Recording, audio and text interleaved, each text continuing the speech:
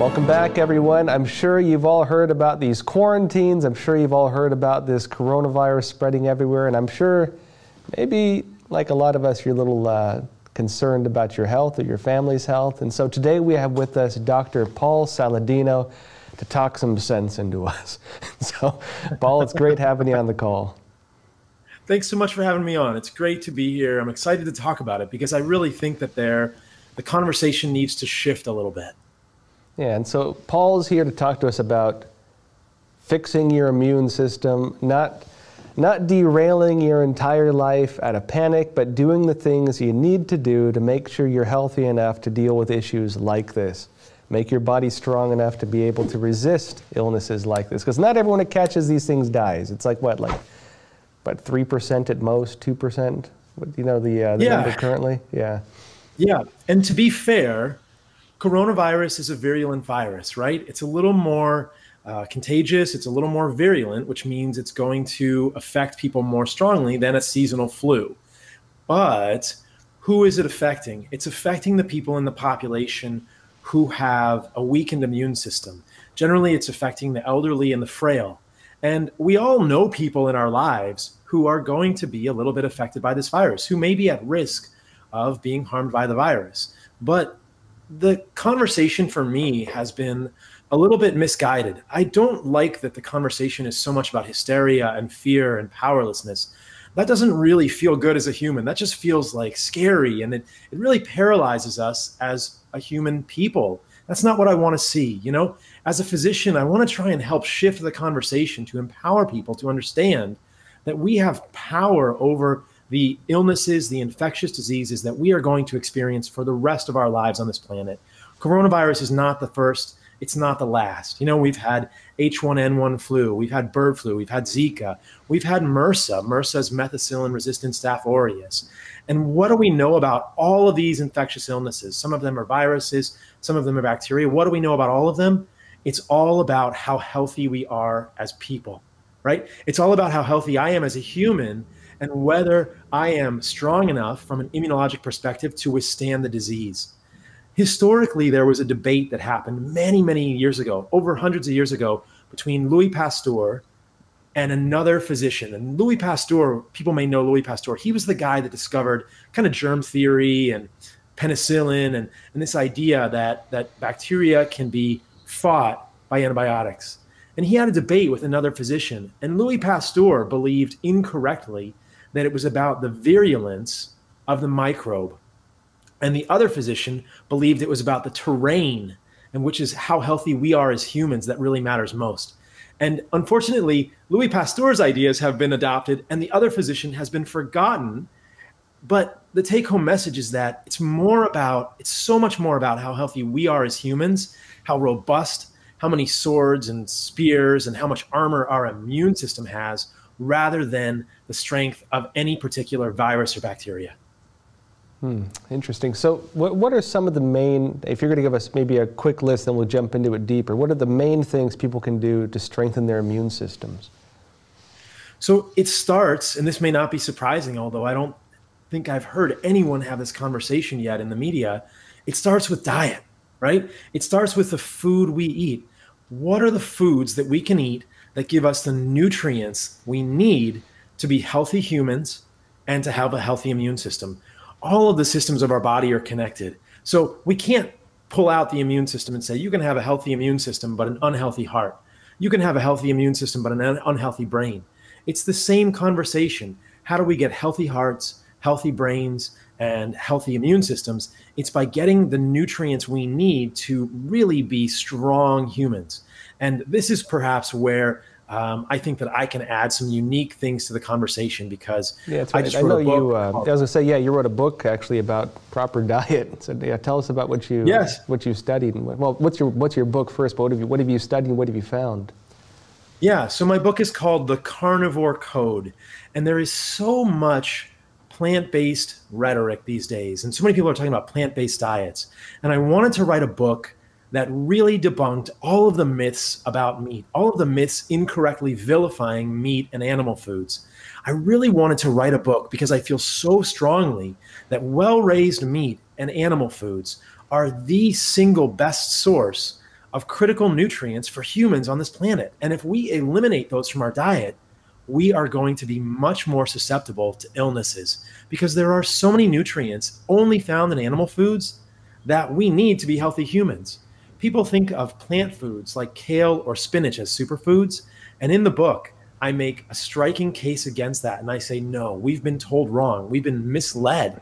Just like we've been misled into hysteria about coronavirus, we've been misled into thinking that kale and spinach are the real superfoods or goji berries or something, when in fact, if we actually look at where humans get bioavailable nutrients and special bioavailable nutrients, they are only found in animal foods. What am I talking about? I'm talking about things like choline. Choline is a precursor for a neurotransmitter, acetylcholine. It's needed to make every membrane in the human body, and it's only found in significant amounts in animal foods. I'm talking about carnitine and anserine and taurine. These are all amino acid derivatives that are only found in significant amounts in animal foods, and these are intimately tied to the health and robustness of our immune system. And the list goes on and on. Creatine, carnosine, B12, people will be familiar with that. Vitamin K2. These are all critical nutrients that humans need to be healthy. And guess what? You can't get them in any significant amount unless you're eating well-raised animal foods. So the message that I want people to hear, and I talk about this in my book, The Carnivore Code, is that animal foods have been incorrectly vilified, and that to be the healthiest human we can be, to really thrive, we should be eating meat and eggs and animal organs if we're comfortable with that, like liver. That's interesting. I was talking to a doctor the other day actually about amino acids and immune system. He was saying amino acids are like the secret weapon against viruses. I mean, now what's your take on amino acids? Can you explain this to us? I mean, are these really as significant as this guy made it sound, at least when it comes to your immune system? I totally agree with that. And I mentioned three of them. You know, I mentioned carnitine and anserine and taurine. These are all amino acids and amino acid derivatives that are critical for the health of our immune system. And broadly speaking, amino acids are nitrogen-containing molecules that make up all the muscles of our body. But what we know is that when we are looking at animal foods versus plant foods, we can get so many more amino acids, so much more bioavailable protein from animal foods. And I talk about this in the book as well. I have a chart clearly illustrating that when we are eating meat, we are absorbing so much more of the amino acids, so many more of the proteins in that food than we are versus plants. And this has been, I think, wrongly talked to us, wrongly communicated from plant-based circles, saying you can get all the protein you need from pea protein or from the plants you're eating. And that's just false. That's just plain false. Unless people are eating a highly processed, usually very contaminated plant protein, like a hemp protein or a pea protein, those are extremely contaminated. They're really not good for humans at all for many reasons. Unless you're eating like a synthetic plant protein, humans are not going to get enough protein. Protein is a building block for all of our muscles and all of the things in our body that kind of make the enzymatic machinery work. And that is something we have to get from animal foods if we really want to thrive. And so protein is composed of amino acids, right? You eat protein, it gets broken down to amino acids, and then you sort of reassemble those amino acids into every enzymatic system, every kind of tendon and nerve in your body. Protein is the scaffolding that makes us who we are.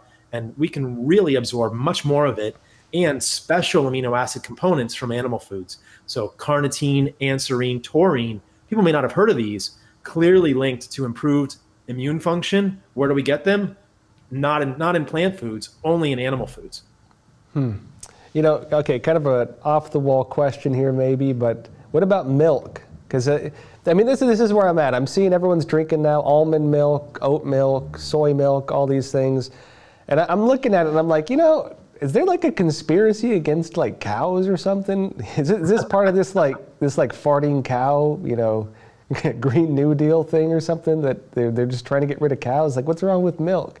I mean, now what's your take on it? Milk good for you or bad for you? And what about all these milk replacements? I think the milk replacements are much worse for humans than real cow's milk. And I would agree with you completely. there is a conspiracy to get rid of milk. There is a conspiracy to get rid of cows. And we can get into the environmental stuff if you want. I break this all down in my book. The cow farts, oh my goodness, so misleading. To suggest that ruminants, so ruminants are like cows and sheep and buffalo, to suggest that any of the gases that come out of ruminants are significantly contributing to climate change is to really not understand the environmental literature. That's a little off topic for us today, but I talk about it all in the book. And I debunk that myth along with all of the other myths about red meat being bad for us in any way, shape, or form. But, you know, you're right. Milk is just another thing that people are trying to vilify when in fact it's from well-raised cattle. This is grass-fed, grass-finished cattle that are raised properly. It can be very healthy for humans and is used by indigenous cultures all over the world. The Maasai use milk and are robustly healthy. And if you really look at the data, if you look at the studies with milk, my goodness, it's been associated with fantastically improved health outcomes for so many people. If people are trying to consider milk, cow's milk from a grass-fed, grass-finished animal versus an oat milk or an almond milk, there's no comparison in terms of nutrient quality, absorbability, you know, bioavailability of nutrients, or frank, absolute nutrient content. In the book, I actually talk about one study that was done with kids who had urinary issues. And these kids had either bleeding with urination or urinary pain or problems with urinating in general. And when they eliminated almond milk from these kids' diets, they all got better. So almonds are, again, held up as a very valuable thing or a health food. And I think that really almonds are a plant seed, and plants don't want their seeds to get eaten. I talk about all of this in the book, how we've got the perspective completely wrong with regard to plants, and plants are often much more toxic than we believe them to be. And so when you make a milk or a beverage out of almonds, it's full of things that really prevent the digestion of that almond milk. It's full of digestive enzyme inhibitors, and it's really not full of many nutrients that humans can absorb, because the nutrients in the almonds are chelated. They're bitten. There's a molecule in almonds called phytic acid that bites onto minerals and prevents our absorption of most of the minerals in almonds. And so people will say, oh, almonds are high in magnesium. Well, you can't absorb that magnesium in order, you know, when you drink the milk, because it's chelated by phytic acid. So we come back to the same story. If we want to absorb vitamins and minerals and amino acids, animal foods are clearly better for us. So the whole oat milk and almond milk thing, if you read the label, it becomes painfully clear what's going on here. They're fortified with synthetic vitamins because there's no nutrition in there. And they're fortified with things to make them palatable, like sugars. So I really fear this movement toward these synthetic milks away from cow's milk. Very interesting. Now, you mentioned the red meat conspiracy. Now, red meat, you said it's good for you. Of course, we've all heard mixed things about it. Tell us about it. Yeah, red meat is very good for humans. We've always eaten red meat throughout our existence as humans. In the book, the first couple of chapters of the book are an examination of where we've come from as humans and looking at the size of the human brain. What we know pretty clearly is that the human brain really rapidly exploded in size right about the time that we started eating meat. There's evidence for hunting, evidence for stone tools. It all correlates with when the human brain began to rapidly increase in size. Eating meat made us human, and it's always been a critical component of who we are as humans. It's made us into the creative and resourceful and strong beings that we are today. And it's allowed us to do creative things. It's allowed you and I to sit here across the internet and do amazing things because the nutrients in red meat, again, help us grow bigger brains. Which nutrients am I talking about? B12 is a big one. We can correlate the size of human brains with the amount of B12 in their bloodstream, meaning that those who have less B12 have smaller brains, and those who have more B12 have bigger brains. This is from a study at Oxford that I also discuss in the book. And who do you think has less B12? Any guesses? People who are not eating animal foods, because we can't get B12 from plant foods, right? So there are studies that really show that vegans and vegetarians have smaller brains. This isn't a good thing. And kind of like we talked about at the beginning of the podcast or the beginning of this TV show, if you have a smaller brain, you probably have a weaker immune system, because the nutrients we need to grow big brains are the same nutrients we need to make healthy immune systems and healthy cells. So I think that there really is a conspiracy against meat. And I think it's coming from a lot of these plant-based circles who are trying to get us to buy really highly processed plant-based products. One of the things that people will quickly realize is that plant-based foods are not really profitable unless they're processed. Really, processed food is the only profitable food out there. Farmers aren't making money selling lettuce or avocados, not a whole lot of money. Nobody's getting, like, it's not lucrative, but people are getting really, really rich selling us processed food, whether it's processed animal food or processed plant food. And so I think there's so much of a push to get us humans to eat more processed food. Now, what have we seen recently in the last few years? These plant-based burgers. These are processed food. Like this miracle, what's that, miracle burger they call it or something like that? They say Impossible burger. Yeah, Impossible burger. It has so much estrogen that makes a man grow, you know. Yeah. Man boobs within if they eat a handful of them or something. Yeah. Well, it has so much soy. Yeah. Right, so it has so much soy in it. And soy is known to activate estrogen receptors in the human body. There's a 17 beta estradiol receptor in the human body, and soy compounds in soy clearly bind to and trigger that receptor. So the burgers don't have real estrogen, but they have compounds that mimic estrogen in the human body. So we joke, I had a podcast recently. My podcast is called Fundamental Health, and I joked on there with a guest recently that Impossible burgers make it impossible to lead a healthy life. But Impossible burgers are processed food. And so I think that advertisers, multinational corporations want us to eat processed plant food. They want us to eat this junk food, and plant-based burgers are junk food. They're not healthy. They're not real food. If people read the ingredients, they're vegetable oil and cellulose from bamboo and soy protein. Everything in there is processed. There's nothing that is actually a whole food in a plant-based burger. And then when we are looking at why animal foods have been vilified, or the evidence that is used against animal foods, and this is a very important point, it's all observational research. It's called epidemiology.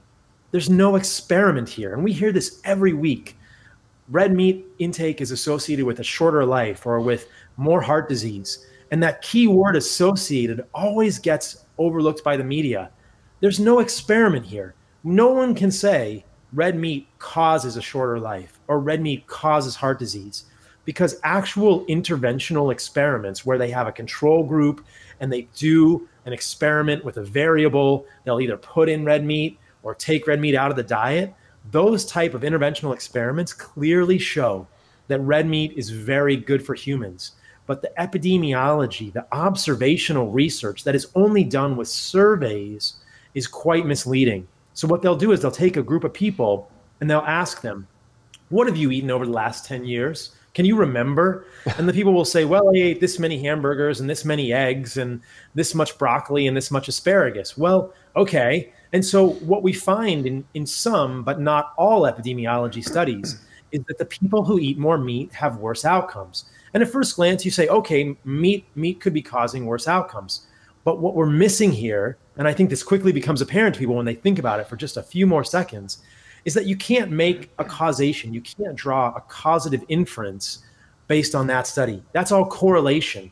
What do people who eat more meat eat the meat with? French fries, milkshakes, buns from McDonald's, right? When was the last time you went to a barbecue and saw someone only eating meat? They're eating meat with coleslaw and junk food and hamburgers with donuts or cookies. So you can't separate all this out in epidemiology research. And that's what's so misleading here and why interventional studies are so critical.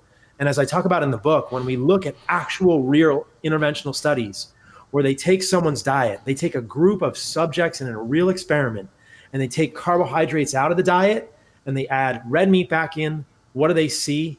Improvements in inflammatory markers, improvements in diabetes and weight loss. So how can red meat be bad for us when the actual experiments show that it's good for us?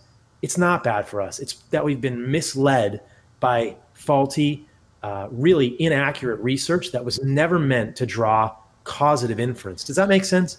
Yeah, perfect sense. So your take is our focus when facing these kinds of outbreaks. I mean, really, I was laughing with a coworker the other day. I was like, like, what are people gonna do? Like, there's only so much you can do. Like, lock yourself in your house. Okay, cities on lockdown. You mentioned you're Italian. I said I have an Italian coworker actually, who, Italy's on lockdown right now with this coronavirus. He has family members who can't travel out of their towns.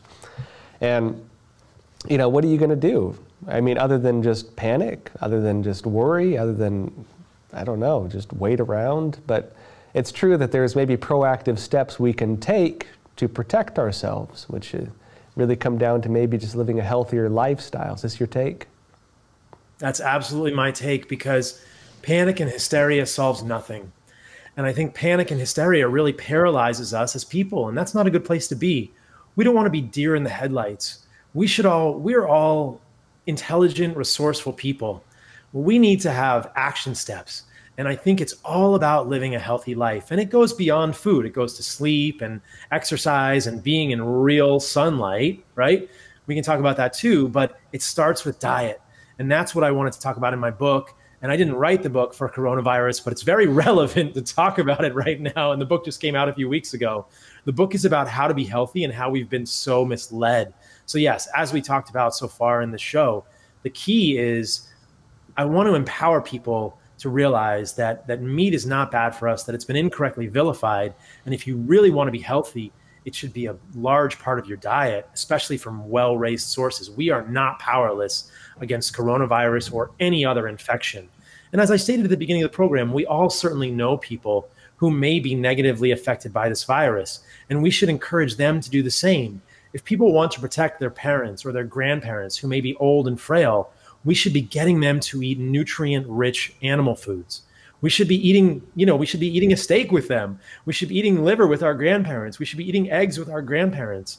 So often the elderly end up on what are called tea and toast diets.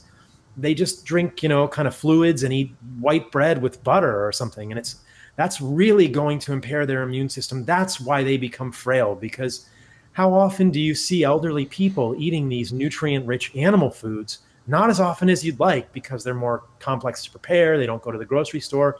Who is eating the most processed food? It's elderly people, because that's what's convenient. So if we want to protect ourselves and to protect the people we love who are older or maybe a little more frail from this virus, we need to help them. We need to be brave enough to go out of the house, to go to the grocery store, to bring them good food and eat a steak or a pot roast or a hamburger, maybe without a bun, a bunless hamburger, with our parents or our grandparents, maybe even eat some liver if we like liver, eat some eggs. These are the foods that are going to help us be nutritionally replete and strong. And I know it's a message that's quite interesting for people and they may not have heard before, but I think it's a very important message. And I'm happy to be able to offer something that empowers people. Yeah, my grandpa just had his 80th birthday. And the guy is like a miracle of science, according to, what they say in the news and stuff like that, because he eats meat like you wouldn't believe. He eats, drinks a 6-pack of beer a day. He still smokes a lot. He's an old retired Marine. But yeah, he does not shy away from red meat. He loads up his morning breakfast plate with bacon. The guy's healthy as an ox. It's crazy. And I think that's interesting. The anecdotes are fascinating, and there's nuance there, right? I think we're going to say the beer probably isn't good for him, but maybe the meat is helping, and that that recapitulates. The funny thing. So he goes to the doctor, right? And the doctor's like, he's like, "You drink?" He's like, "Yep." He goes, "You smoke?" He goes, "Yep." He goes, "You want to quit?" He goes, "Nope." He goes, "Doc, I feel like if I quit everything, it would shock my system and I'd die." And the doctor looks at me, he goes, "You know what? I think you're right." Yeah, but no, somehow he keeps an active lifestyle. He eats very well. He never changed his diet. He never followed these fads and things like that. He eats a lot of meat. He gets out. He's happy. He reads a lot, and yeah, that's maybe all it takes. Yeah, I mean, I think that the meat is helping him. I think we could both agree that the cigarettes and the alcohol are not helping him. But I don't want to reinforce that. Yeah. And maybe the meat is counteracting it for him and helping him, deal with some of those toxins and the other things. But I think this message is clear. I don't want people to feel powerless in the face of this infection, because there will be more infections after coronavirus in a few months. I really think that within 6 months, coronavirus will be, kind of over and done with. and there will be more infections probably in a year or two. There will be more infections like this, and it's the same conversation every time. It's, wow, this is a very virulent thing. You should be afraid. You should be afraid. There's nothing you can do. And I think that's not true at all. There's plenty you can do. And I've come out publicly on my social media, on Instagram and other accounts, and said, I'm a doctor and I am not afraid of coronavirus. You know, if I could go to China and volunteer to help, I would. If I could go to Italy and volunteer to help, I would. And because I know, I strongly believe that my immune system is robust, because I am thinking very intentionally about the foods I am eating and making sure that I get those critical amino acids, those critical proteins, those critical nutrients, vitamin A. We didn't even talk about vitamin A and vitamin K2 and vitamin B12 that will allow me to be strong as a human. And so I'm not afraid of it. And I'm not saying no one needs to be afraid of it. Like I said at the beginning, I think that if people are sick, they should seek medical care. And if we know people in our lives who may be affected more dangerously, who are frail, we should help them become healthier by making sure they are getting nutrient-rich foods. And we talked about what those foods are in detail. So Dr. Paul, I guess we all heard it here now. Meat, the original superfood. Right? I say that in my book. You took the words right out of my mouth. Oh, really? I haven't read it yet, folks. There's a whole chapter in my book. Okay. Yeah. There's a whole chapter in my book. I should have gotten a book. I should have had a book here to show you, but hopefully you guys can get a copy of the book and put it up and show people. It's called The Carnivore Code. It's out now everywhere, and you can see it. It's really, I think it's really going to be a game changer for people, because we need people to realize that meat is critical in the human diet, that animal foods are so nutritious, and they have been incorrectly vilified so often. So I guess just as a last point, you know, maybe could you give us just, I know there's, of course, diet, there's lifestyle. You mentioned getting enough sun, things like this. One thing I've been told also is that stress has a huge toll on your immune system. And so, you know, people stressing out, worrying, things like this, it can affect you as well. So, I mean, what are the main things, if people can just go one by one, make sure they got it all in a row, what do you recommend in terms of helping their immune system staying healthy? Right? Starts with diet, nutrient-rich animal foods, okay? Then it's sleep and stress and sunlight. Those are the four things. So you mentioned sleep. Well, we mentioned sleep, you mentioned stress. And again, the hysteria, the unabated panic, the fear about all of these things, that's making it worse. That's making us, you know, we're not sleeping well. So it's stress and sleep. So it starts with diet, stress and sleep. Don't worry about this. Eat the foods that you need to eat to have a robust immune system. Get good sleep. Don't stay up at night worrying, you know, fretting and wringing your hands. Have a regular schedule for sleep. Sleep well, sleep deeply. If you're not sleeping, understand why you're not sleeping, because we know that not sleeping well is going to impair your immune system for sure. We can all remember when we were in college and pulling all-nighters and then getting a cold the next day, right? So I want people to understand that there is power. We have the ability to be healthier humans. And the last one is sunlight. And this is a little controversial as well, but look, I'm going to say it as a physician. Sunlight is good for humans. You should not overexpose yourself to sunlight, but real ultraviolet light, we know this is valuable for all of us, for our immune system, for the gut microbiome. This is something we need. We should not be afraid of the sun. I was supposed to be in New York this week. My flight got canceled, not because of coronavirus, but because of a mechanical. And when I was talking to my friends there on Monday, they said it was a beautiful day, one of the most beautiful days of the year in New York. So I hope everyone listening to this got out in the sun and rolled up their sleeves and got out for a walk in the city on Monday and took advantage of that good sunlight. But don't fear the sun. We know that we have always been in the sun as humans, and that real ultraviolet light in moderate doses is very healthy for us. So those are the four things.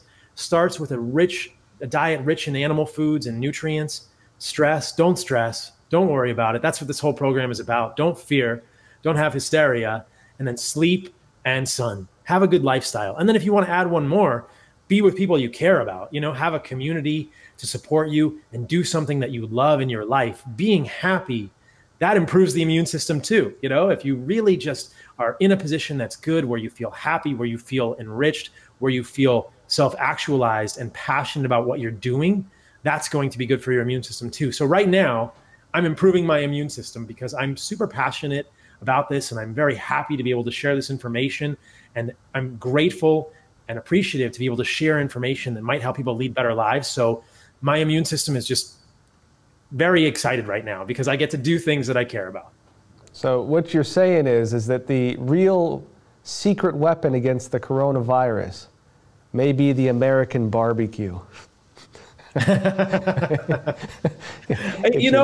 Get your friends together, go outside, hang out, chill out. I think you're so right. You're a San Diego guy. We can both appreciate, the beach barbecue. Yes, go have a beach barbecue with your friends. Go in the sun, eat some well-raised meat, eat some grass-fed, grass-finished meat. Be with your people you care about, be in the sun, maybe do a little exercise, and then get to sleep at a reasonable hour. Now, the key is when you go to the barbecue, don't eat the coleslaw, don't eat the junk food. Maybe don't have a bun on your burger. I'm not a fan of the grains, and I talk about that in the book as well. But the meat at the barbecue, that's going to be what you need. And eggs, things like this, and liver, these are the important foods. But I love that you said that. A good barbecue on the beach with your friends, that's going to be the secret weapon. Right. So, Dr. Paul, where can people find your book? Where can they learn more about your work? So you can find my book, thecarnivorecodebook.com.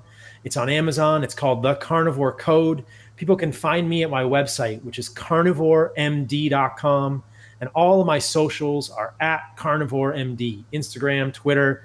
And I've got a podcast myself called Fundamental Health. So they can find me all those places. I hope they'll check out my work. And Good stuff. So everyone, don't forget, like and subscribe, click the notification bell. You get alerts when our new videos are up. We need your support. And tune in again. We're going to have some great coverage on the coronavirus going forward while this whole thing's playing out. So stick around. Check out some of our other videos. That said, we'll see you next time.